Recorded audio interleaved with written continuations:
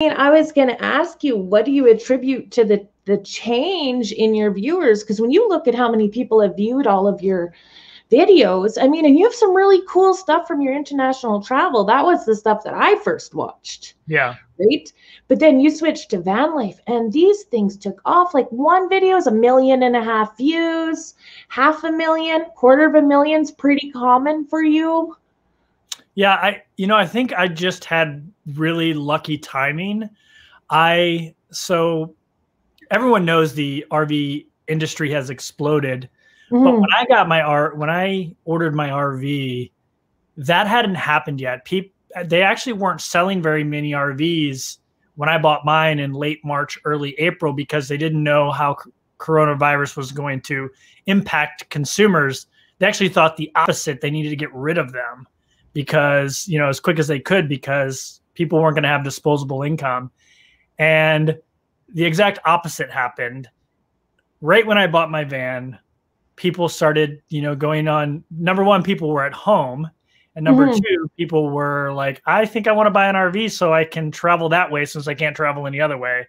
And people just started, searching YouTube for that kind of stuff. And I just happened to film a woman and her Airstream base camp the week that Airstream put out their new base camp. It wasn't intentional. I had no idea. Okay. And so they did a product launch for the base camp. And so everybody ran over to YouTube and searched Airstream base camp. And my video was the #1 trending video for that. So that really was the catalyst that, had my channel explode. Although I did 2 videos before that got like 250,000 views right away. The $5,500 van was probably one of the first ones that did the 250,000. Yeah, that one. And I did 2 videos. One where I did like my first 48 hours in the van, and another one where I did a tour of my van right when I got it. And the National Park Edition van that I have was relatively new, so a lot of people were searching that as well. So those videos did pretty good right away. 300,000 views, and I got like 12,000 subscribers off that first video. So, and then obviously I did the video of Kaz's Airstream, and that one blew up. And now my channel's come back down to earth. That's the way it works. It's like, what do you mean? You literally made deviled eggs in the easiest way I've ever seen anyone make their own deviled eggs. And you still got 5,000 views, and you just put that out a couple days ago. Yeah, it's funny how your paradigm shifts. I used to judge a successful video, by getting 1,000 views. That's how I judged a successful video. Now I judge a video on success. Do I get as many views as I have subscribers? And so for me now, if a video doesn't do 60,000 views, I'm like, okay, obviously that didn't appeal to a wide audience. Although that's not what drives my videos, because I still do silly videos like making eggs, but, yeah. But you have a really good eye to know what you can turn into content for your channel. Yeah. I mean, I'm really fortunate now. I can just put out, like you said, a silly video, although everyone was asking me to do that kind of videos. So well, that's because everybody likes you. Since you started doing the live streams too, I think a lot of people are getting to feel like they know you on a whole different level. Yeah. Do you notice any difference with that?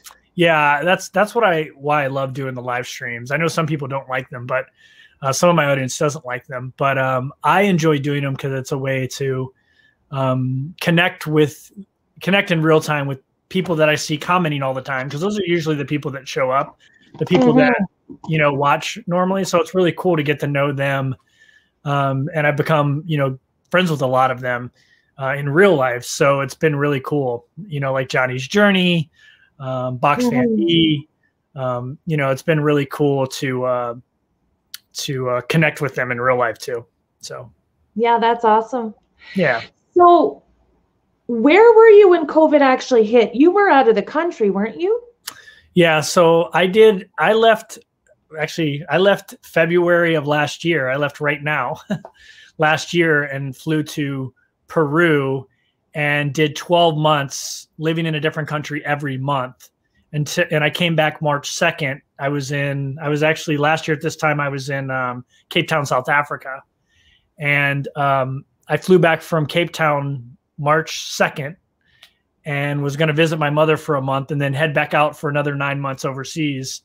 And COVID was starting to be mentioned in the news around that time, but there wasn't even a case in South Africa yet. And there was only like a handful of cases in the US. So it wasn't really a big deal until about 2 weeks after I got home. And then obviously started shutting down airports and things like that. So where were you going to go? So I was going to take a cruise over to Europe, get off in Germany. You want my whole itinerary? I'll try to do it quick. I was going to go to Kiel, Germany. Then I was going to Tbilisi, Georgia for the Nomad Summit. For those, I don't know if your viewers know who Johnny FD is. He's kind of a famous travel vlogger. He puts on a Nomad Summit every year. And I was going to the Nomad Summit. And then I was going to, so that was in Tbilisi, Georgia. And I was going to Bansko, Bulgaria to go to the Nomad Fest. And then I was going to fly to Moscow and get on the Nomad train, take it to Mongolia, and then go to Malaysia, Thailand, and a bunch of other places. So yeah, I had a full schedule. So are these places that you had been to in your military career, or just places you've researched or heard about? Yeah, so I'm really fascinated by the idea of being able to live off the US dollar or Canadian dollar in countries that have a lower valued currency. And I'm really fascinated by that. There's a website called Nomad List. I don't know if you've ever seen it before. No. But basically, it lists like the top, 500 countries for digital nomads, and it tells you what it costs on average to live there. A place like Chiang Mai, Thailand, you can live like a king or a queen on $1,000 a month there. Have amazing internet, eat amazing food. I have an apartment tour over there where I'm in a high-rise apartment building with a pool, a maid, and a driver, and my apartment was $380 American a month. And so I was fascinated by all these places, and I wanted to go and bring those to my viewers. Places like Tbilisi, Georgia, which is a city in the country of Georgia that has the beauty of Europe, except for you can rent an Airbnb for a month for $200. Whoa. Yeah, Bansko, Bulgaria is a ski resort, a European ski resort, but in the summer there's no snow. In the summer it's no snow, so they rent out these ski chalets for $200 or $300 a month. So digital nomads flock there because you can get a really nice apartment for $200 or $300 a month, and you can stay there, I think, 60 days. So I was fascinated with the idea of being able to live a really cool life on just $1,000 a month and showing people how to do that. Because a lot of people think that travel is expensive, but to be honest with you, it's much cheaper to travel full time and live in places like Thailand, Bulgaria, Budapest, and Hungary. Those places than it is to live anywhere in the US and Canada for the most part. Yeah. Yeah. I find that very interesting. And I think that is something that I would really like to experience, but I'm worried about things like, how do you keep up with your visas everywhere you go? And the language, I think, is probably the biggest concern I would have. So I'll address the language one first. So if you speak English, it doesn't matter where you go in the world. Everybody speaks English for the most part. That's kind of every other country other than the United States has a ton of bilingual people. Okay. And so if you're going to a place like Budapest, or you're going to a place like Chiang Mai, Thailand, if you're going to Malaysia, like a country like Malaysia, I think is a really good place for like training wheels to go to a foreign country because Malaysians speak English. That's the native language there. They were a British colony forever. Everybody speaks English. And in the Europe side, I always tell people to go to Malta. Malta is a really unique country off the coast of Italy, but it was a British colony, so everybody speaks English. So those are like my two countries on training wheels. But if you go to Budapest, everybody speaks English. In Thailand, everybody speaks English. Really? Yeah, everybody speaks English. So it's if you speak English, you can go anywhere in the world. When I lived in 4 countries last year in South America. I lived in Peru, Chile, Colombia, and Mexico City, Mexico. And I had no issue. Everyone speaks English. So if you speak English, plus we all have this little phone app called Google Translate, and you can just talk into it, and it works great. Or you could learn a little Spanish, Well, you speak a little bit of Italian from when you were in the military, correct? Yeah, I was stationed in Italy for 2 years, but it was from 98 to 2000, so I'm really rusty. I can probably order a meal and have like a little bit of conversation, but it's it's not good. We did have a couple questions. Actually, let me go back to the visa issue. Oh, yes. So I'm assuming most of the people on this live chat are from the US or Canada. Mm-hmm. People from the US and actually Canada even more. We have the most powerful visas in the world. You can go almost anywhere without having to get an actual visa. You can just get a visa on arrival, a tourist visa. In a country like Thailand, US citizens get 30 days automatically, and I think Canadians might get more. And then you can extend it for 30 days, and then you can extend it again so you can get 90 days. But you only have to leave the country for 1 day. So you can get on a $17 flight to Singapore, hang out in Singapore all day, jump back on a flight to Thailand, and your visa resets. You can stay in Thailand indefinitely. A country like a country like Malaysia has a 90-day visa. So you can stay there for 3 months. If you go down into South America, Mexico is 6 months for a U.S. and Canadian citizen. Canadians, it might actually be more. You guys usually get a little bit more than us. And you can go to Peru 6 months. You can go to Colombia for 6. Like, visa is not an issue. I only had to get a visa for one place last year through an embassy, and it was Vietnam. And that's because of the relationship between the U.S. and Vietnam and the Vietnam War. It's a little bit harder for us to get visas, but you can get them. I bet you Canadians don't need a visa. You probably get a visa on arrival. So. Oh, yeah. Gee, you just know so much about travel. It's just awesome. I'm surprised that those videos didn't get more traction. I think if you did some more international travel now that you're more known, I think you'd probably get a lot more hits on those kinds of things. I think the real reason is I'm not very good compared to other travel vloggers. That international travel vloggers, like, that's a very competitive niche in the YouTube. Like, if you Google like Malaysia, like digital nomad Malaysia, you're going to get these beautiful videos with the, like, bikini clad couple, and you're going to get like really high quality drone shots, really, and that's just not really my style. Although you're going to get some really high quality drone shots in the future on my channel. But nice. Yeah. But it's very competitive, where the RV community, to be honest with you, it's not that it's not competitive, because it is competitive, but like RVers aren't out there with $10,000 cameras making YouTube videos. They're out there with GoPros and phones like me.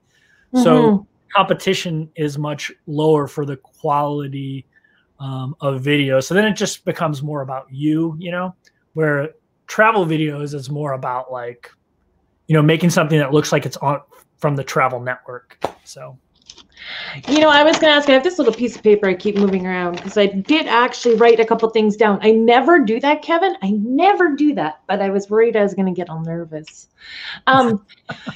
Before I forget, I do want to know now, you were in the military for like 20 years, and then you were a lawyer, and then you traveled, and you're in your 40s. So I'm wondering, when did you have time to get your education? So I got my undergrad in the military, just piecemeal style. Okay. A class here until I had enough to get a degree. My degree is in business management. And then after I retired from the military, the U.S. Government gives actually almost any military veteran money for college. And so I used that money to go to law school because I never had like a traditional brick and mortar experience going to college, and I wanted that. And so I also wanted to do it. Like, I started law school, I think I was 38 or 39, and I just knew I would appreciate it more doing it a little bit older. So then how many years were you actually in that profession as a lawyer? 2. Yeah, not that long. I'm still a lawyer though. I'm still barred. I'm still a barred attorney, and I was a juvenile defense attorney for a year and a corporate lawyer for a year. So I'm just going to guess that there probably wasn't much job satisfaction at that time, that you changed your focus, or like, what I really want to know is, what was your state of mind, or the things inside of you that said, no, I'm going to do traveling. I'm just going to go and I'm going to start a YouTube channel. Like, that's some pretty big stuff to do. Yeah. I mean, so I enjoyed being a lawyer, to be honest with you. I really did. It's a very like intellectually challenging job, and I enjoyed that side of it.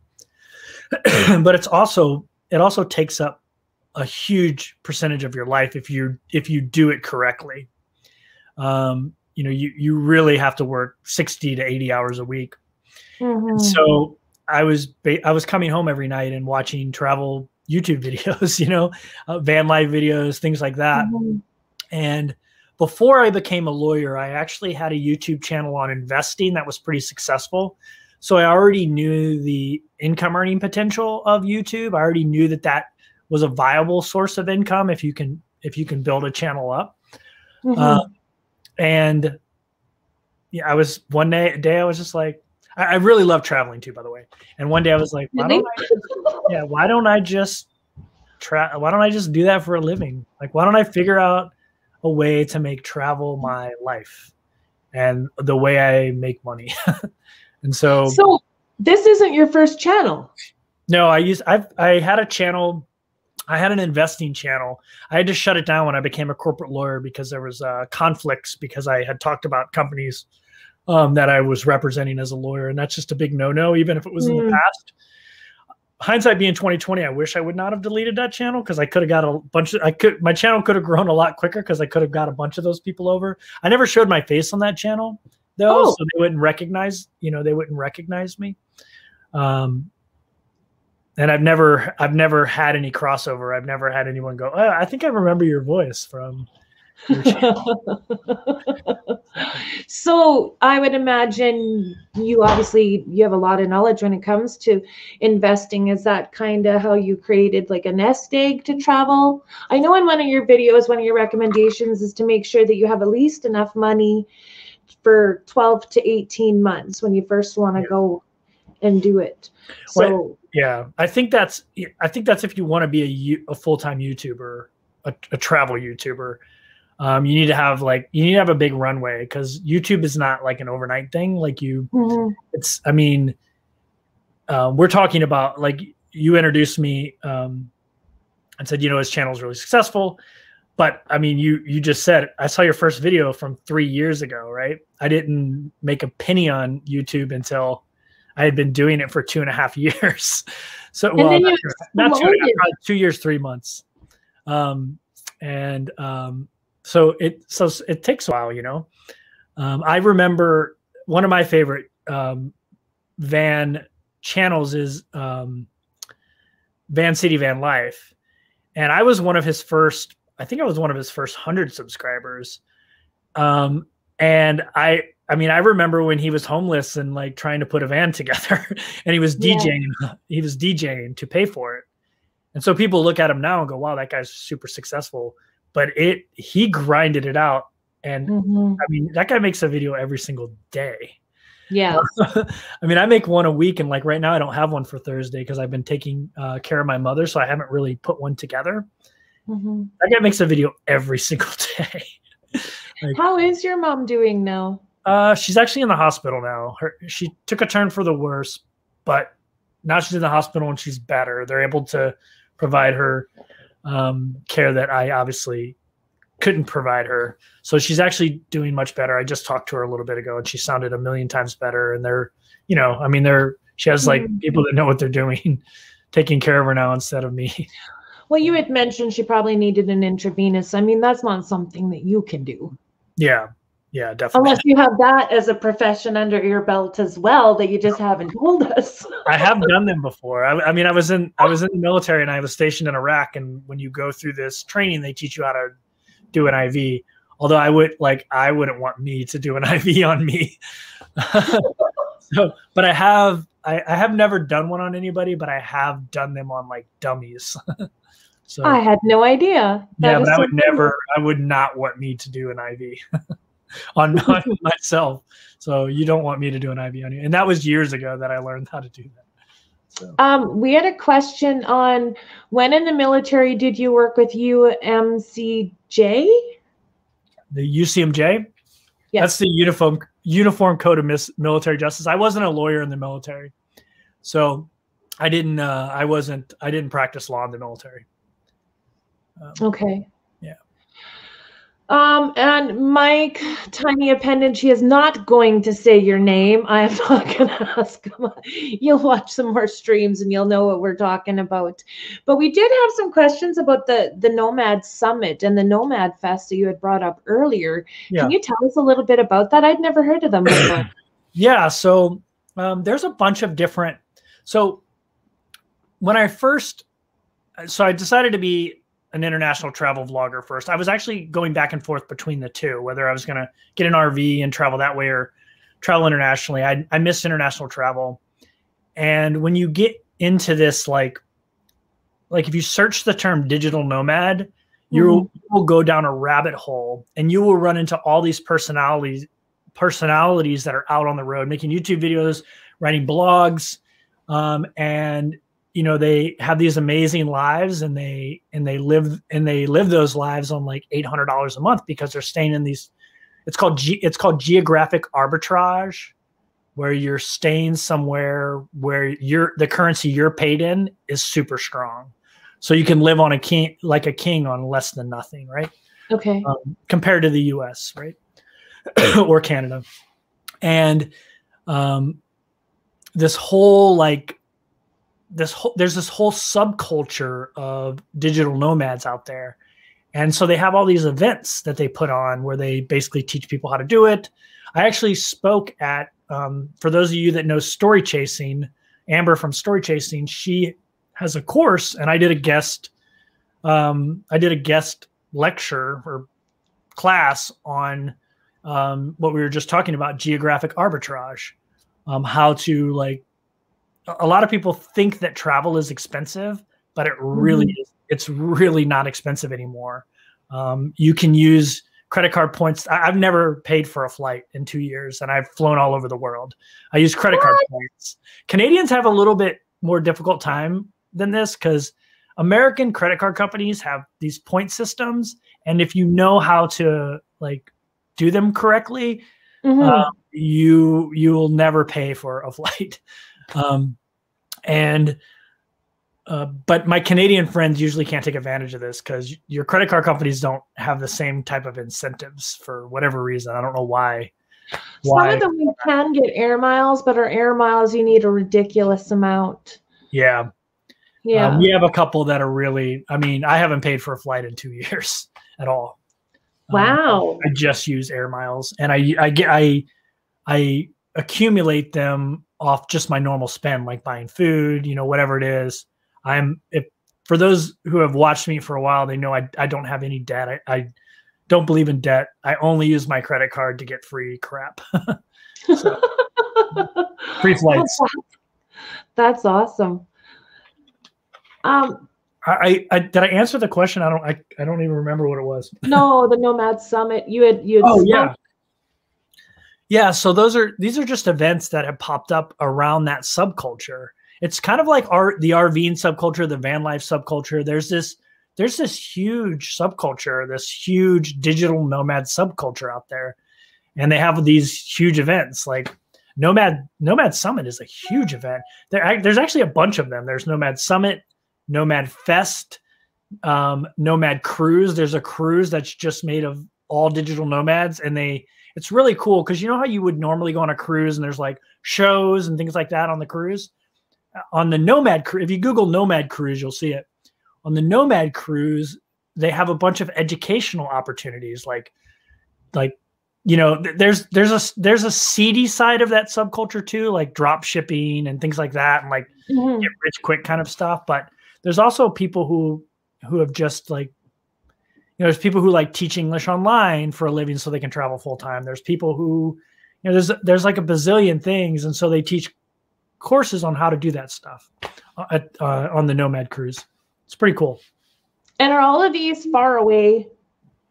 Are there any of these in North America? Yeah, there was a Nomad Summit in Vegas, I believe, like last year, a year and a half ago. Oh, so does that relocate around the world? Yeah, it changes all the time. It changes all the time, which is cool because it gets you to places like Tbilisi, Georgia. I'm sure Tbilisi, Georgia isn't on most of the viewers' map as a place to go, but it's an amazing European city. You can get like an amazing steak there for $2. What? Like, yeah, like 5-star restaurant. And it's like Tbilisi's nickname is the Brooklyn of Europe. It's just a really cool city in Europe, in Georgia, the country of Georgia. So, yeah. And Bansko, Bulgaria. Nobody would have thought Bansko, Bulgaria, but it's beautiful. It's in these mountains that are, you know, ski mountains, but in the summer, it's like being in Colorado, except for you can rent a place there. You can rent a studio there for $120 for the month in a ski resort studio. You know, it's beautiful. So, wow. Yeah. That's crazy. We have a question. Had you ever met Millennial Revolution? I have not. Okay. I have not. There's so many channels with millennial in them that I don't. I probably know who you're talking about if I saw them, but there's so many channels with that with that name in their title, with that word in their title. So, if let's say you weren't able to travel anymore and you needed to kind of park yourself in one place, where in the world would you want to stay? Man, that would be torture. That'd be the worst thing ever. Oh man, I know me, those hard-hitting questions. That is just an impossible question for me to answer, because in my mind, like different places pop up in my mind, but then I'm thinking of the places that I wouldn't be, and it just makes me sad. I always tell people Thailand is such a great the culture, the food, the weather. It's just such a great place. So Thailand comes to mind. When people ask me, oftentimes I get the question, what's my favorite place I've ever been? Favorite country? And that's another impossible question to answer.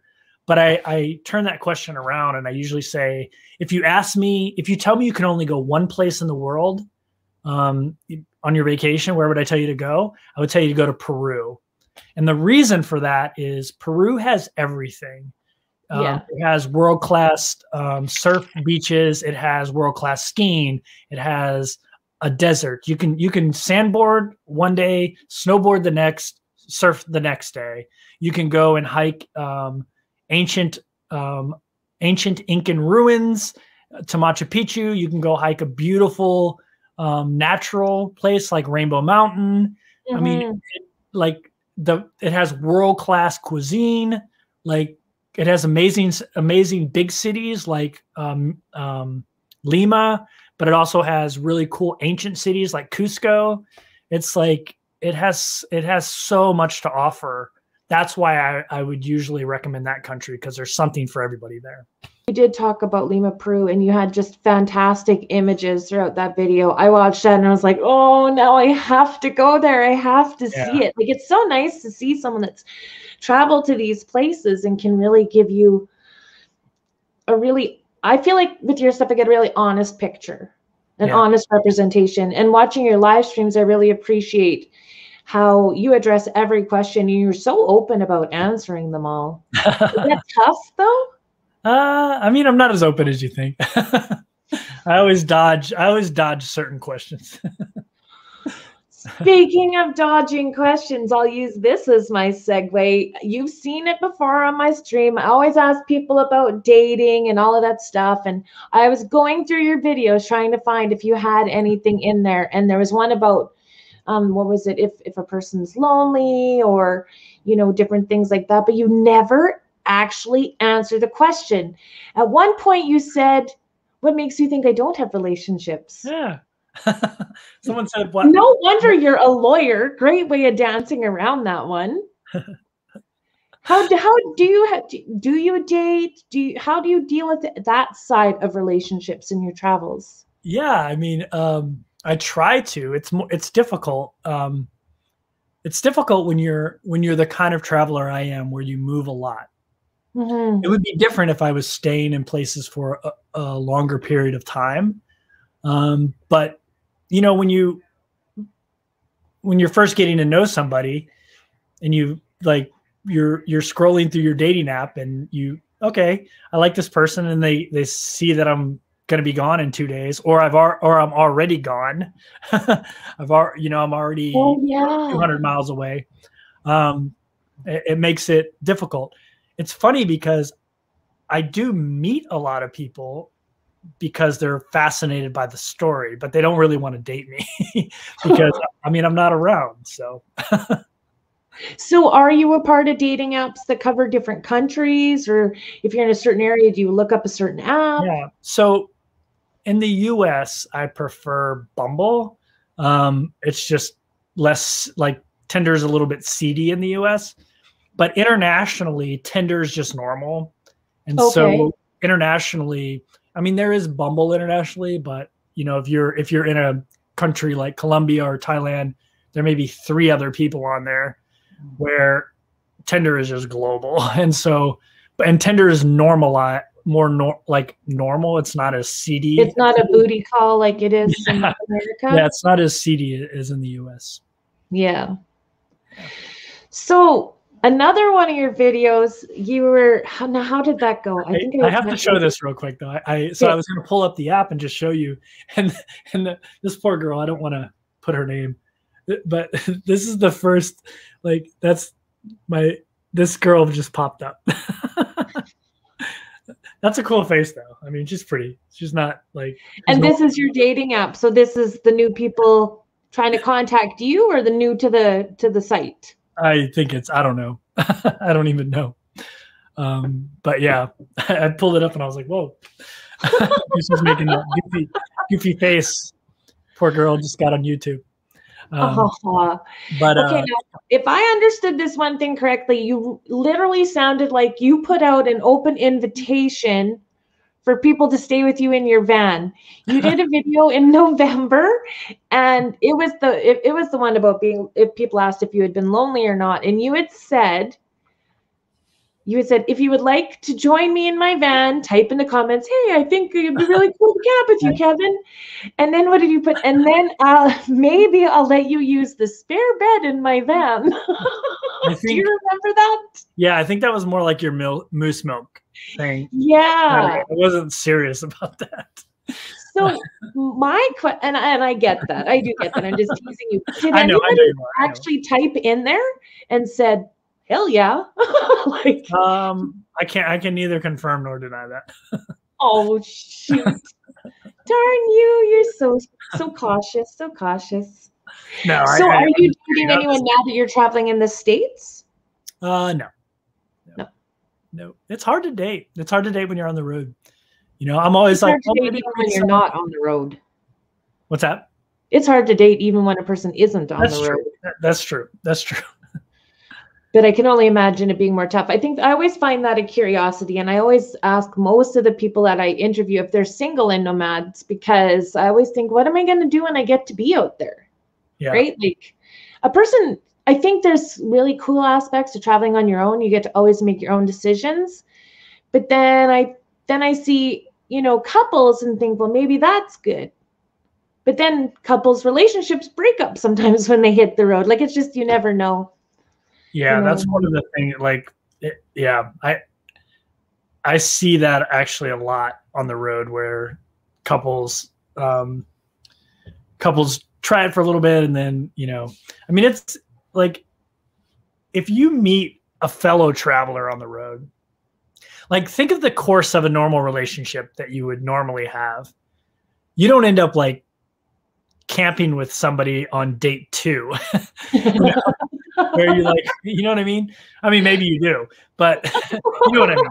It depends how much moose milk is involved. Yeah, just exactly. Yeah, like it goes from 0 to 10 really quickly, and instead of like the natural progression of a relationship. And the same thing happens with international travel too. You know, all of a sudden you're like traveling with somebody, you know, and you know, all like there's no build up to that, and so that's you know, that's a weird thing. I don't. I've watched a lot of international travel vloggers. I have some friends, and their girlfriend becomes kind of the like also a star on their channel, and then it doesn't work out, and then they, you know, they go solo for a little bit, and then some new girl becomes, and it's weird. It's kind of, I think that's weird. Personally, not. I mean, they can do what they want in their life, but I like that. I would feel weird about that. So. Well, I think one of the things a person has to balance too is how much do you actually put of your personal self into your videos? Do you have any rule for yourself with that? Yeah, I mean, not really. I mean, if I'm comfortable talking about it, I mean, what I'm really careful about is putting other people that are in my life, whether it's family members or someone I'm dating, putting them out there without, you know, like they don't want to be out there. You know, if they wanted to be out there, they'd have a YouTube channel. They don't want, you know, you know, because I got family and friends that watch too. So if I'm dating somebody and, you know, I don't, you know, so I'm very. I would imagine it puts a lot of pressure on a person. Yeah, it's probably pretty weird. It's probably well. There was a comment in the chat that maybe your mom will find you a nice nurse. That'd be awesome. I dated a nurse one time. She was a wonderful woman. Fantastic. Yeah. Fantastic. And I think this is a good question. How many subs have you gotten from being on those dating sites? That's probably the most beneficial thing about it is, so I think one of the cool things about being on YouTube and having these videos, for the person who matches with me, they can see me animated. You know, there's a difference between like pictures and then someone, you know, like their personality and the way they move and the way they talk. You know, we can all filter and we can do all kinds of stuff. You know, take a picture from a good angle or whatever. Yeah. So when they can go to my channel and see what my personality is like, see, you know, do I have a Southern accent? Do I have a Canadian accent? Do I, you know, they can see me animated. So I think for them, it's actually kind of cool that they can see me animated. So do you put that you do YouTube videos? Yeah, I got tired of like explaining it in the back and forth chat. Like, hi, what do you do? I'm a YouTuber. You can make money at that? Yeah, you can. And, you know, just going through the whole thing. So I just put like, this is what I do now, and go to 30 and wake up if you want to see. So do you think you've gotten subs out of that? Oh, absolutely. Yeah, absolutely, no question. I mean, some of them are in here, I think. Really? Yeah, people that I went back and forth on there, never really met, but they were like, "Oh, your life's cool. I'm going to follow it." So, yeah. Nice. Yeah. We do have a question on how you came up with your channel name for those that you're a little bit newer to. Yeah. So, like we mentioned earlier, I was in the military for 20 years. I went on a bunch of deployments in the U.S. military. I don't know if it's like this in the Canadian military, but in the U.S. military, when you go on a deployment, you usually have a countdown to when you're going to return home. And so if you have 100 days, you'll say I have 99 in a wake up to make it seem shorter. And I started traveling internationally, and I like to travel slow. And I knew I was going to stay in a country at least 30 days. So that's where 30 in a wake up came from, because I was going to stay in a country 30 days and then move on to the next country. So, yep. Very cool. Hopefully So how old were you then when you first started the traveling? How what? Like the traveling part of your channel. How old would you have been then? When I first started this channel? Yeah. I mean, I'm 45 now, so I mean, I did it in the 40s. Yeah, I did, like, probably 42 was probably my first video, but I didn't get serious about it until 2 years ago. So I was, 43. So, yeah. So then how have you been supporting yourself until, I mean, it's just fairly recently that this has really taken off for you. You know, you put all that work in initially. So how did you survive that? So I'm really fortunate. Like I mentioned, I'm retired military, and in the US, when you retire from the military, you get a pension and you get it right away. So I have a military pension, and I also I've always been an investor. I don't know why. I don't know why I took to that, but so I have some rental income. I also have some other passive income from dividend type of stocks, and like I mentioned earlier, I put a few years of travel money aside, so I would have a long runway. So I wasn't forced home. And my goal with my YouTube channel was to be able to fund my travels. So I mentioned I traveled for a year, living in a different country every 30 days. I traveled with a program called Remote Year. And Remote Year's fee for all the logistics of travel, the apartment, your flight, everything, was $2,000 a month. So I said, if I can make 2,000 American dollars a month, which is plenty, by the way, if you do it by yourself, you can travel for way cheaper than that. Okay. But yeah, that was my goal, was to be able to fund my travels. And as of about 6.5 months ago, my YouTube channel supports my travels, so I don't have to use my retirement income, my rental income, or anything like that.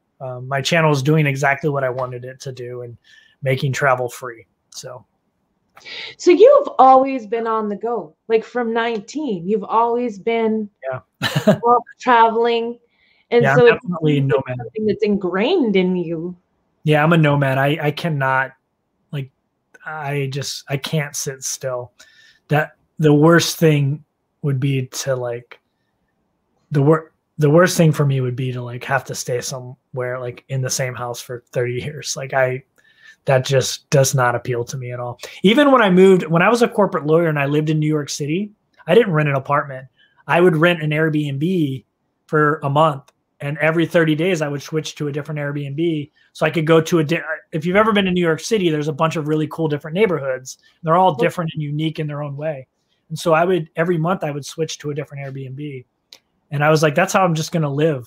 And then I got the itch to travel again. And so, but yeah, I can't even imagine being. So did it ever cross your mind then to ever get married, settle down, have kids? Was that ever a part of your plan, or just? I was married. Huh? I was married. Yeah. And did you both travel, or that was in the time you were in the military? Yeah, I was in the military. I was in my 20s. I was only married for 2 years. But yeah, I was married for a couple of years. I didn't have any kids.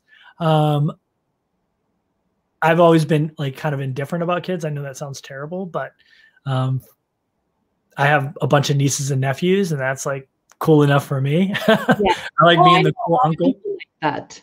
Yeah. So yeah, for me, it's never been something that that I felt like I had to do. I mean, if it would have happened, then I'd have, I would take care of my kids, and I think I would be a pretty good dad. But it's never been something that's like, I really need to do that. So your biological clock just said travel. Yeah, exactly. That's awesome. That's so good, because then you're doing what you want to do, and you don't have anything to look back and say, what if? Because we've talked about regrets on this channel before, and it doesn't sound like you have that. right? Like you're always moving forward. Yeah, I mean that. Well, when I got into that lawyer job, there was a couple different catalysts that I didn't mention. So I had a friend that retired from the military, like me, you know, young, and you have this military retirement, and it's enough to live an awesome life in the U.S. and an amazing life overseas if you just travel. And he got a blood cancer and died like 2 months after he retired. Oh, and then I got skin cancer. I had a really good plastic surgeon that put it like on one of my laugh lines, but I got skin cancer. And luckily for me, it was the most curable kind of cancer there possibly is, called basal cell skin cancer. But it was kind of a wake-up call. Like, you just don't know. And so there's a really cool, if you have Amazon Prime, I think it's still on there. There's a really cool documentary. It's from like the year 2000. It's called A Map for Saturday. And it's about this guy who takes a year off and travels. And, you know, there was no cell phones or any of that in 2000. Yeah. But while he's traveling, he meets this 70-something-year-old guy in a hostel who travels full time. And he had lost his wife like 10 years before that and decided to just travel. And he asked the guy, like, if he's ever going to stop. And he said, my dream is to like die somewhere cool while I'm traveling. Like, so that's kind of like, I kind of like adopted that philosophy. Like, my goal is to like hopefully be in like Patagonia or something when I kick the bucket. Hopefully I'm like 95 doing it, you know? Yeah. So, but that guy's like that guy sticks out in my mind. I don't even know if he's still, I have no idea. Like, if that guy is, maybe he is. I mean, that was 20 years ago, maybe he's 90 and he's still, you know, traveling Europe and staying in hostels. It sounds like, though, when your friend passed and then you had the skin cancer, you're faced a little bit with your own mortality. Yeah. Yeah, exactly. Like, I didn't want to die working 80 hours a week as a lawyer, even though I actually enjoyed the work. That wasn't like, you know, it wasn't like, you know, I didn't want to die doing that. I wanted to die doing something I really, really enjoyed doing. So, or actually, if I don't mean I want to die, but if I die now, like, I want people to go, man, he was doing what he wanted to do. Good for him. I don't want it to be like, oh man, like I was with my friend right after he retired from the military, passed away. And I was like, man, he didn't even get to enjoy, you know, the newfound freedom he had. You know, so that's one of my personal worries, is that will I even make it to retirement? And if I do, will I even have enough health to be able to travel, to go and enjoy things? And right now I feel really personally torn, because I mean, I don't have a pension yet. I mean, I have a pension coming and in early retirement in 10 years, but you know, so much can happen in 10 years. And, you know, and I've had those situations where a person's faced their own mortality as well with those that are close to them. And it's just, I just feel so torn. And that's why I wonder, like, how, like, there must have been some kind of struggle at some point deciding just to go. I mean, was it all easy in your decision making? No, not at all. Not at all. For me, it was more of the peer pressure side of it, because I was in 2 occupations. I mean, lawyers are the butt of jokes, but I was in 2 occupations that are pretty well respected. Like, I was in the military, or at least in the U.S. I don't know how it is outside the U.S., but I was in the military. That was part of my identity for a long time. And when I became a lawyer, it was, you know, when my mom would introduce me, she would introduce me, oh, this is my son, the lawyer, you know? Yeah. Not introduce me as, this is my son, the YouTuber. Now, so it was, my identity was attached to it. Even though I wasn't happy, I was worried about, I don't know, like what other people would think about somebody. New York City lawyers are paid ridiculously well, but you work your rear end off. And I didn't know, I was worried about people, I guess, judging that I left that. I think that's reasonable. Yeah. So that was the hard part. for me. Just to circle back around to what you said, I did this video about a year ago talking about how to travel full time, no matter what your situation is, and like I gave like 5 realistic steps that I think anybody can take. And I think like step 1 is like get out of debt, because that's like the biggest thing that prevents people from doing stuff like that. But the second one was, figure out and I mean, obviously my focus is being able to travel full time. If traveling full time is your desire, then figure out a job to do traveling full time. I traveled a year with 35 other people, and half of them convinced their employer to let them work remotely. And now it's actually like, all employers are letting people work remotely. So it's not something even that you have to explain to them anymore. And then the other half did something different. Like a lot of my friends taught English online to Chinese kids to fund their travels. A lot of them started, businesses. I became a YouTuber. There's a ton of different things like that. So I think like whatever it is you want to do, find a way to kind of design a career around that, or be able to do that career while you're doing that, if that makes sense. Ask Kevin about the time a random guy told Kevin that he was spending more time in bed with his wife than he was. Someone watches you a lot, I take it? He might even be in this. So I was, the first time I ever got recognized in public, I was in Utah. I was at a Best Buy getting a speaker for my RV because my speakers suck. And I was looking at them there. I was looking at them and I was masked up. It was probably in July or something like that. And all of a sudden this guy kind of got like uncomfortably close to me, like in my space. And I was just like, what's going on here? And he was like, I got a bone to pick with you.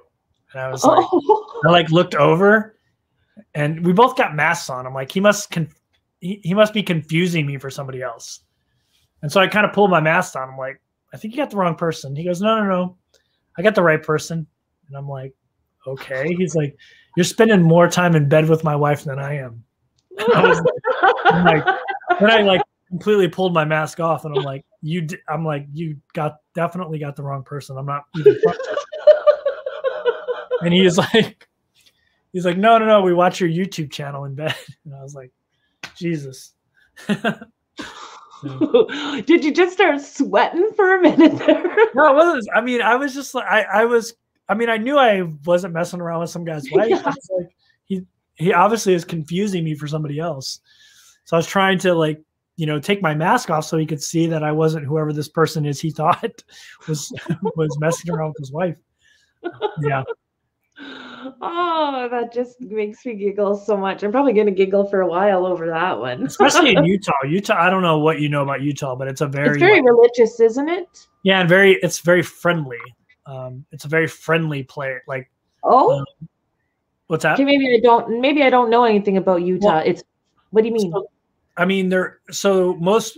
Many people in Utah are Mormons, and Mormons are just very friendly and welcoming, and he was a Mormon as well. Mormons are just really friendly people. And I don't want to generalize people because I'm sure there's some bad Mormons out there, but they're just generally very, very friendly and nice, and are very family oriented. We'll give the shirt off their back. They're very, they're just really, really friendly people. So I was a little bit thrown off in Utah. Like I thought this guy was like, it was weird. It was odd. So we had another question asking, what branch of the military were you in? I was in the Navy.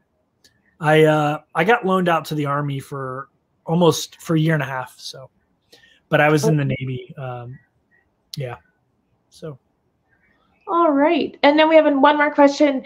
What did you think of Rio Secreto? So they're talking about those underwater caves in Mexico? I did, they might be talking about the cenotes. I've never been to a cenote. So if that's what you're talking about, I haven't been.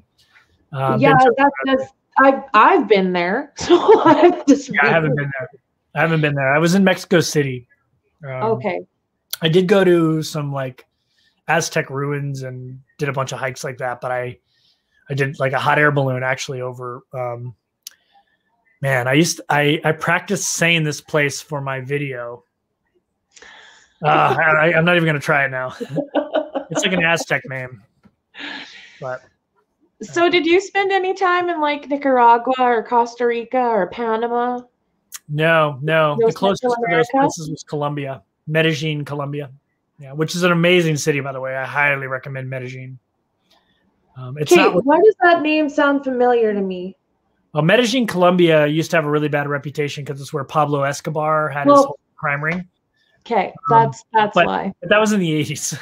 Like, and people in Medellin hate that all they're known for is Pablo Escobar. And by the way, Escobar is like the most popular last name there. So like 20% of the population's last name is like Escobar as well. So he's just one Escobar, which so it's an amazing city, and it's very it's another city that's very affordable.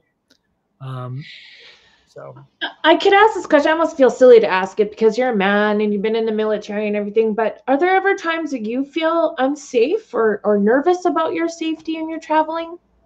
Yeah, I would say, I mean, obviously you have to know your surroundings. Like I was in Mexico City, and there are places in Mexico City that you really need to know not to go to.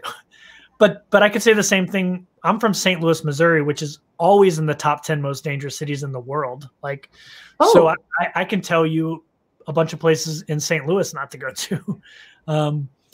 And so I think it's just like educating yourself on, where to go to. I stayed in a neighborhood called Condesa, and anybody who's ever been to Mexico City knows Condesa is like the Beverly Hills of Mexico City. So I was in an extremely safe neighborhood. Every morning I woke up and walked to the Starbucks on the corner, and then went to the churro shop on the corner, and had no issue.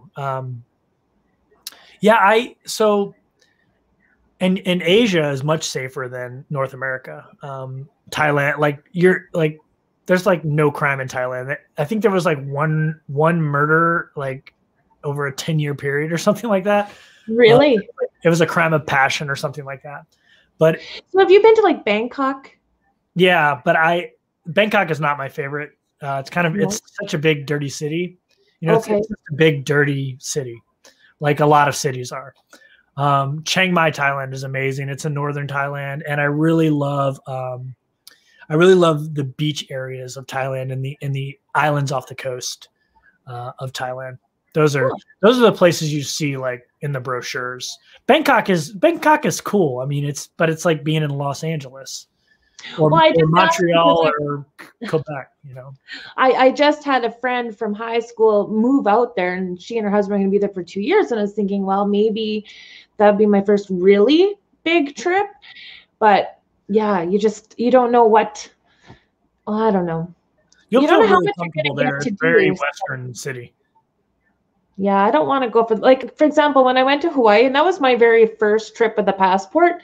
I didn't like it, but I was on Waikiki Beach. I mean, I don't get me wrong. I liked it. It was nice to be there, but it wasn't.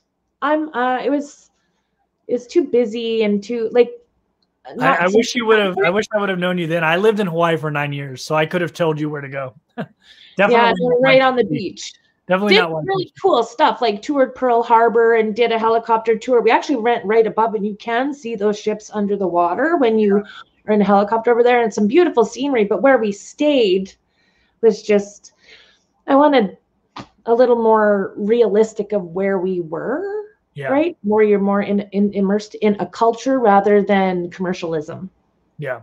Yeah. Waikiki is like, that is the commercial hub of Honolulu, of Oahu. Oahu. Yeah. Oahu is the most commercial island too. So, although that's where I lived there for 9 years. I was stationed in Pearl Harbor. So. Really? Yeah. Oh my gosh, there's just so much stuff about you that a person could ask, but we're already over an hour. And I really hate to take advantage of you, but I could probably sit and chat with you for hours. I mean, whatever. I mean, I'm just, sitting here in Missouri. Actually, it's snowed, so I can't even do anything anyway. That's why I'm not in my van right now. It's I'm in my mom's house. I'm taking care of it. So, yeah. Well, on your last live stream, I know you were distracted a couple times because the light was going off in your mom's vehicle. Did you figure out what that was? Yeah, it was. I think my cousin had hit a button. So. Oh, okay, because I was like, that's kind of like, was someone trying to get in it, or no. My mom the lives door out not in the shut middle of nowhere. right? No, my mom lives out in the middle of nowhere. Like, there's no, like, that would never happen out here. So Tim, with Time for Exploring, I believe he was in the Navy as well. He wants to know, what ships were you on in the Navy? I was on the Reuben James, which was a frigate. I was on the USS Abraham Lincoln, which is an aircraft carrier. I was on the USS LaSalle over in Europe. I was on the USS Mount Whitney over in Europe. I was on the USS Ronald Reagan. I was on more ships than that. I just can't remember. I was on a lot of ships. I was on more than I just can't remember. I was the command master chief of a F-18 squadron that was on a bunch of aircraft carriers. Yeah, so. I'm supposed to ask, what was his rate? What does that mean? Rate's like your job. I was originally a YN, and then I don't know when you were in, Aaron, but now they have the ability to, like the other services, go technical or stay leadership, and I went leadership. So at the E8 and E9 level, I was a command senior chief and a command master chief. So I just got a super chat from Land Cloud Adventures. Thank you for that, Nate. I'm supposed to show you the do epic shit, and then we're going to ask you what's the most epic thing you're going to do in 2021. I love how he set that all up too, hey? I like it. I better take that off so it doesn't get in the way when we want to watch this. There we go.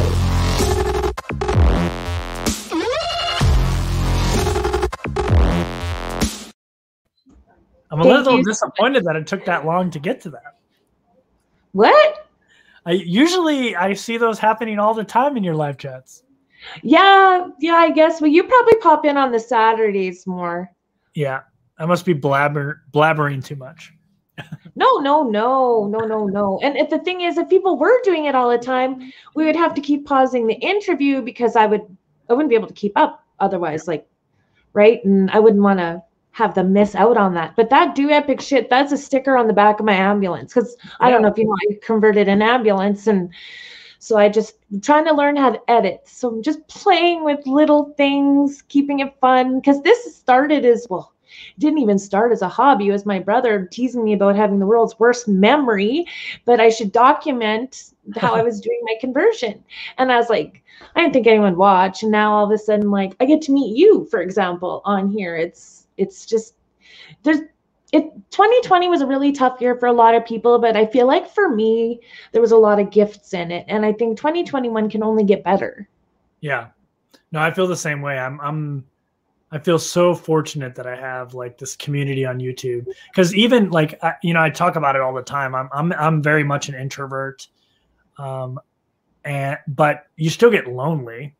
You still want human contact. And to be honest with you, the live streams are very like therapeutic for me.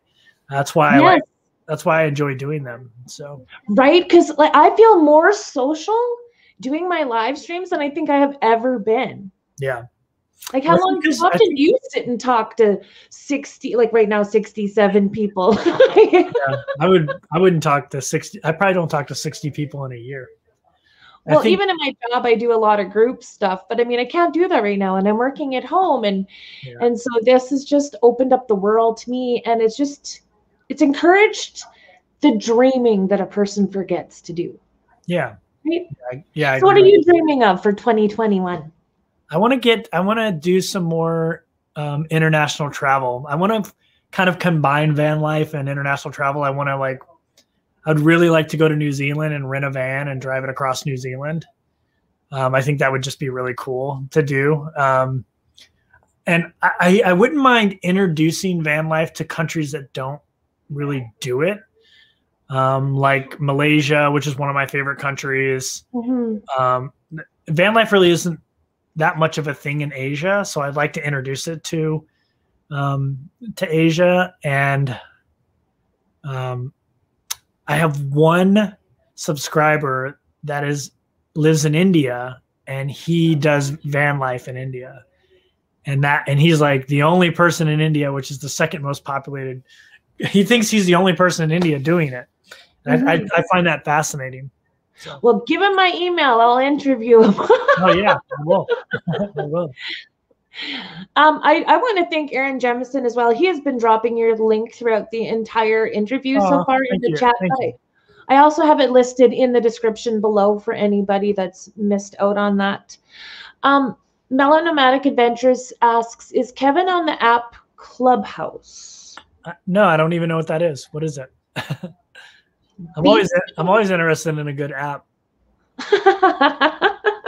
Well, I mean, it's probably not a dating app. I mean, like an app, like, I don't know what that, maybe that's like an app where you like find like places to camp. I don't know. Yeah, maybe. Oh, and I know why you were laughing, because you thought it was a dating app, but. No, I know that's not why I thought it was more like one of those travel apps, like how we have, Boondockers. No, is it Boondockers? Okay. Those apps people talk about? I thought it was like one of those. I thought you were laughing at me. We were teasing you about the dating stuff. I thought you were laughing at me like, oh, Kevin's going to get on another dating app. Yeah. We have a question on how many other languages do you speak? I mean, English is, I mean, English is a crutch because you can speak it almost anywhere. Io capito un po' l'italiano. I speak a little bit of Italian, but I lived in Italy for 2 years, but it was from 98 to 2000. So, I mean, I just don't have anybody to speak it with. So it's pretty much dead. I just know a few things. Yeah. But that's the only language that you had developed. Yeah, I actually took Spanish lessons last year, and I just failed miserably. That's on my list of like, you mentioned earlier that van tour I did with the $5,000 van. Well, that lady, her name is Bev. She's a super fascinating lady. She's, in her late 50s. She owns a massage parlor. She owns a campground now, actually.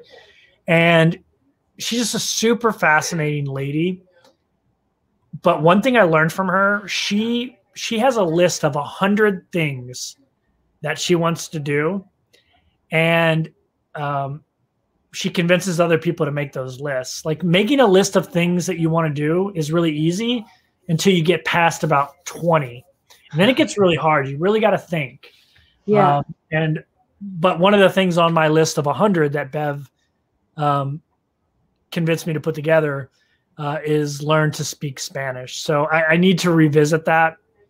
The other one is learn to salsa. So I figured I can go and spend a bunch of time down in Latin America whenever this COVID thing clears up and learn how to speak Spanish while learning salsa. Awesome. Yeah. That's awesome. And if you're an introvert, a couple tequilas will just help you relax. Yeah. Yep, exactly. Anne Holland asks, how many of the countries did you visit that you had to drink bottled water? I almost always try to drink bottled water, no matter where I'm at in any in any country. I think that's just a smart move. Even in the U.S., we have problems with water. I mean, we had Flint, Michigan, right? So I always try to drink filtered water. But I would say most countries that you travel to, you should drink bottled water. Even in the U.S., I think that's just a good habit to get into. Mm-hmm. And always be careful at bars of ice, because ice is where a lot of my friends have picked up some bad stuff.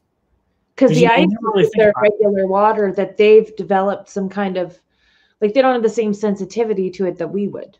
Yeah, I think I think it's Mexico, they call it Montezuma's Revenge. Oh yes. So you spend some time in the washroom.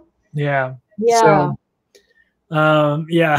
So, yeah, I'm very conscious of that and very careful of that. I mean, I've traveled all over the place in the Navy and I've gotten really, really sick before.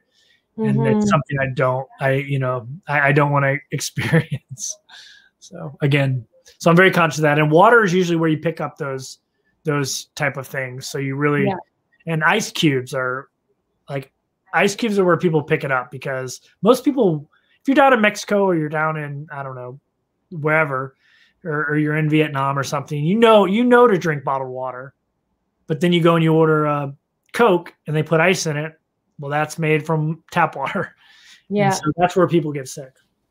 So. Yeah. And this might sound like a crazy question to some people, but I've heard of this where you'll go to another country and you're not used to anything. So like even a bug bite can have such a different reaction than when it happens at home. Have you had any of that kind of stuff? I've been lucky. Last year I traveled I only got sick one time. Well, I only had to go to the doctor one time. I went swimming and I just got a really bad ear infection, and it ended up being like something in the water, like some kind of like organism in the water had, caused the ear infection. That was the only issue I had. So yeah, I've been very fortunate. Yeah. No, I do find it hard to believe that you're an introvert.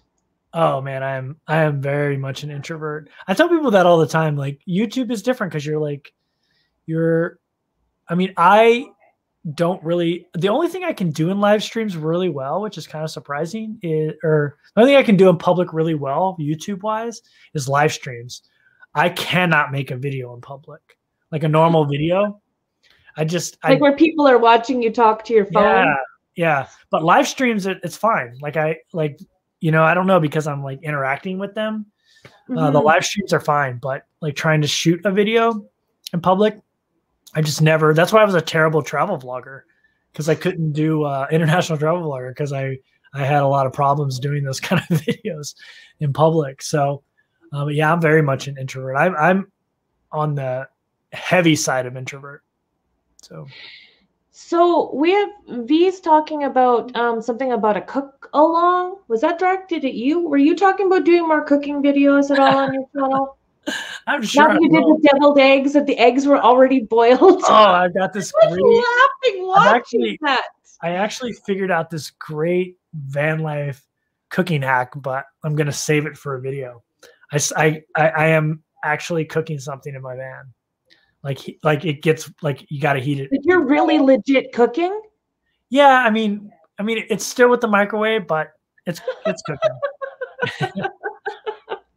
Well, I think we all look forward to seeing that. It's exciting. I'm actually super excited about it. I'm super, I was amazed like how good this came out. So, so if you look at the introverted perspective, what would have been the toughest part of travel other than the filming? Like, did that ever affect you in your travel? No, not really. I mean, yeah, not really. I mean, so if you know anything about like the Myers-Briggs personality types, yes, I'm an ISTJ, and ISTJs are often confused for extroverts, because when they need to talk or be social, they can. And so I can always, like, people are always surprised that I was a drill sergeant in Navy boot camp. And it was just because it's just acting, And so I kind of look at it the same way. Like, when I need to turn it on, I can turn it on. But it's not where I get my energy. It's exhausting. So, yeah. See, and I feel like in most situations I'm an extrovert, but that's only when I'm in a comfort zone. But at the same time, I isolate myself a lot. Yeah. Before COVID, I don't know what that is. Yeah, I don't know what that is. So you might be one of those persons. You might be one of those persons that are right in the middle of being a introvert or an extrovert. You might be one of those. Like, I'm all the way to the left introvert. Oh, I'm very people confuse being introverted with being shy. I think that's what I'm doing right now. Yeah. That's confusing. Yeah, because I'm not shy. I just kind of keep to myself. So because being alone is where I get my energy, which is why like living in a van is like, it's just no sweat for me. Like people are always like, don't you get lonely? And I'm like, no. Because when I want people around, I can find people, you know? Exactly. Yeah, that's awesome. That's so awesome. Yeah. I know you're a minimalist, but some people do have questions about like, have you saved any artifacts from when you're in the Navy or your travels? Have you accumulated stuff in the van? Yeah. So, I mean, when you're in the military, in the U.S. military, every time you leave somewhere, they give you a gift. And I had all that stuff. And then when I decided to go, and I had all the like keepsakes and all that kind of stuff that normal people have, things I bought different places overseas.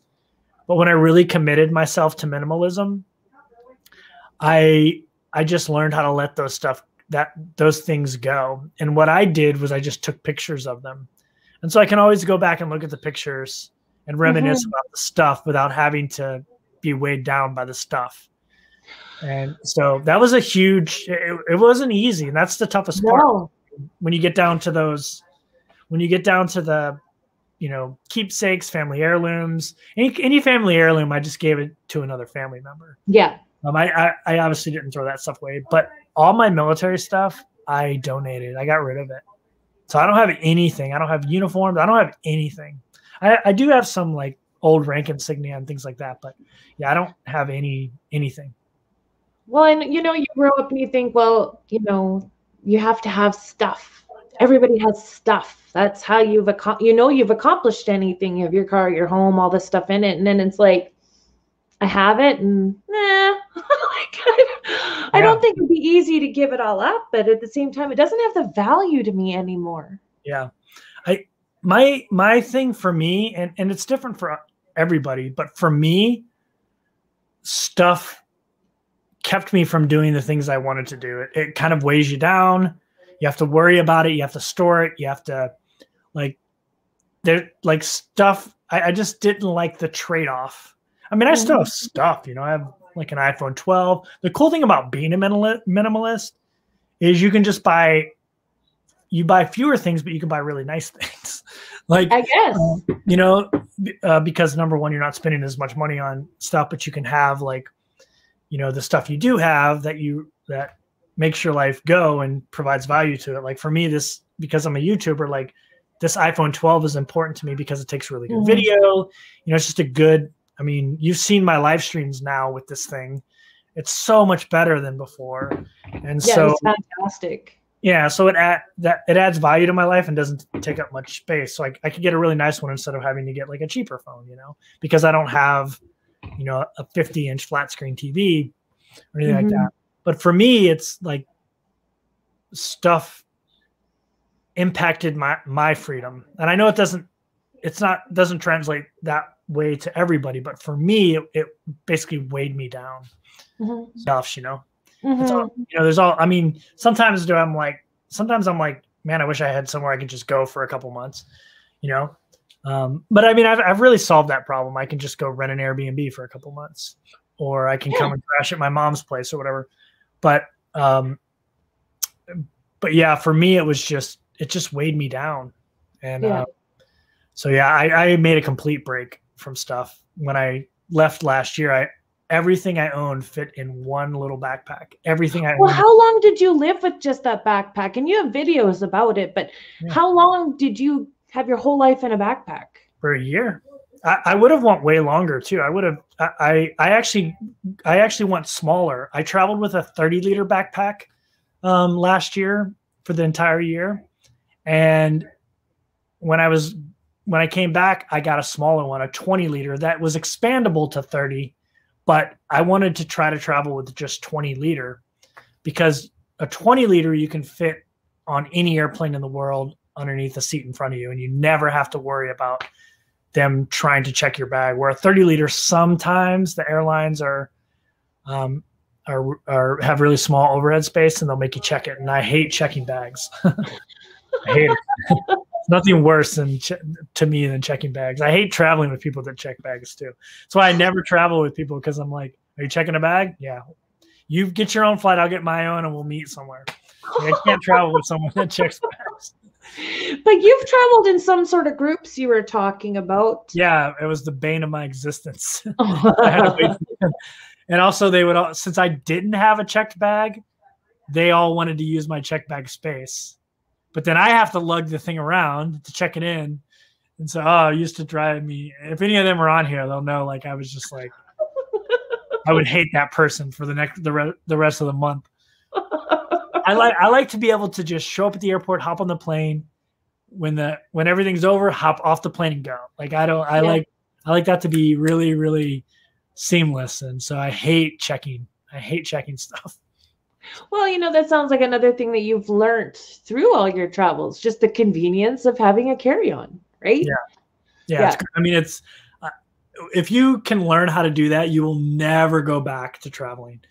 I mentioned I travel slow, so I spend 30 days in a country, so I realized right away, like, I can get rid of like shampoo. Well, when I had hair when I first, if you look at my video, I had hair. I can get shampoo. Your older videos have it. If anyone wants to see what Kevin looked like with hair, just go check the farther back videos. Actually, my YouTube audience is why I shaved my head. They voted on it. But yeah, I realized that since I'm staying at a place for 30 days, when I get there, I can buy soap, shampoo, toothpaste. And so when you cut all that stuff out of your bag, it opens up more space. And just, learning about like materials, like the stuff I wear, merino wool, how great it is in the summer and the winter, and how you don't really need to wash it very much and things like that. You've had that for a few years back on your videos. And there's a video, I didn't watch it, but the thumbnail, I'm going to go back and watch it. You're standing there and people are smelling your clothes. Yeah, I had some brave, actually, it's this shirt right here. It's actually this shirt. So the company that I'm a brand ambassador for had just released this. It's called a raglan merino wool sweater, and it's really nice. It feels like cotton, but it's wool. And they asked me if I would wear it for a couple weeks and convince people to smell me. Because for those who don't know, merino wool is antimicrobial. It doesn't smell. You can wear it for the CEO of Unbound Merino, the company that I am a brand ambassador for. Went to Thailand with one shirt, one pair of underwear, and wore them for a month straight in Thailand, which is like crazy hot. Was his underwear made out of that stuff too? Yeah, merino wool too. Okay. Yeah. He had his girlfriend smell it. So that's a close relationship. And they don't smell. And so I convinced, I mean, obviously I didn't do underwear, but I convinced some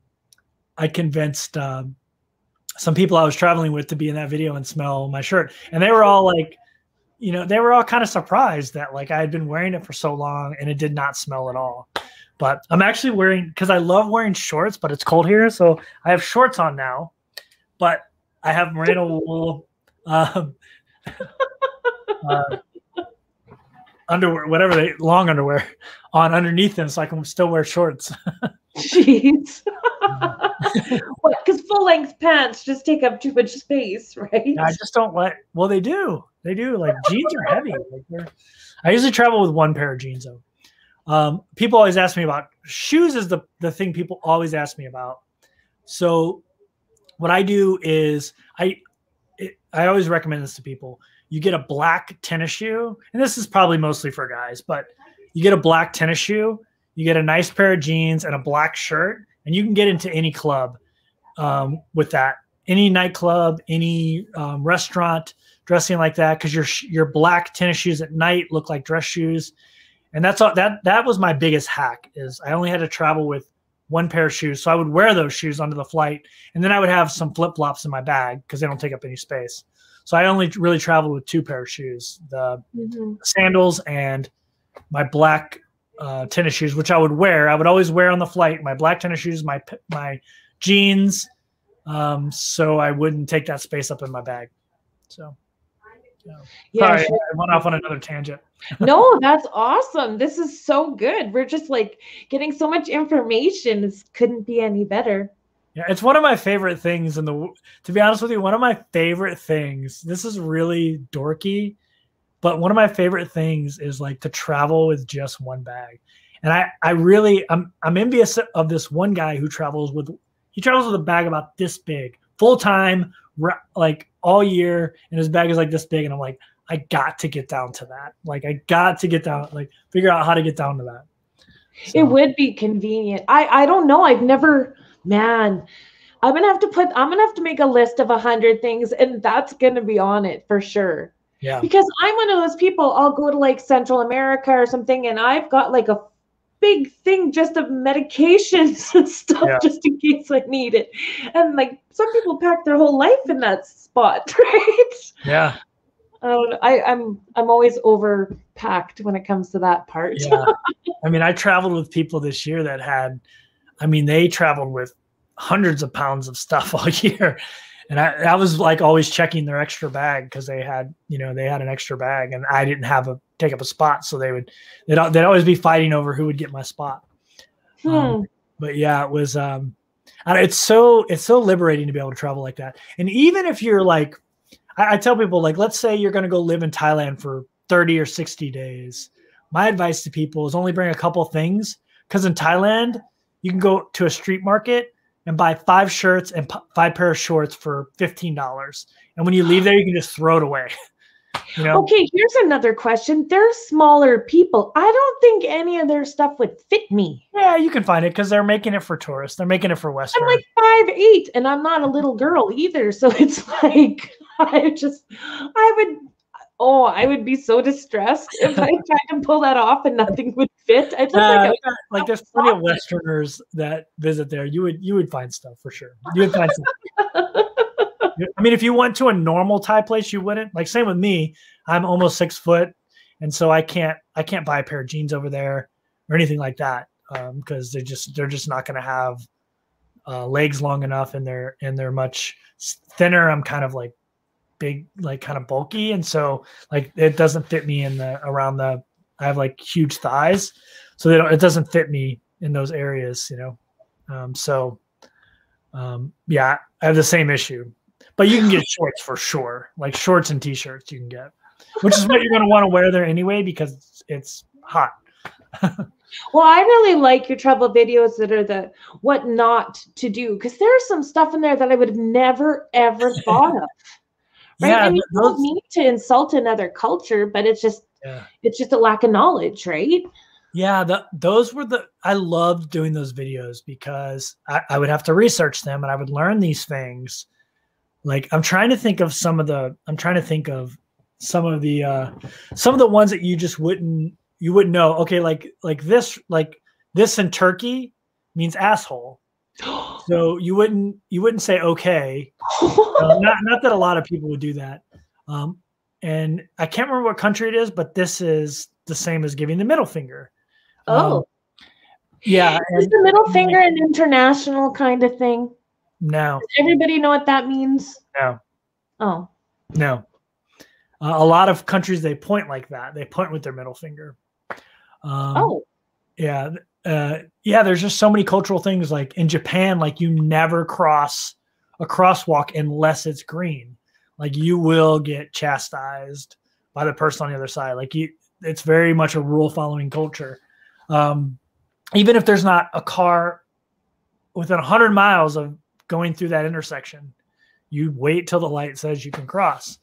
In a lot of Asian countries, this is the case. You never wear your shoes indoors. It's disrespectful. Like Malaysia is a country in Asia, but they're Muslim. And so you never show the bottom of your feet.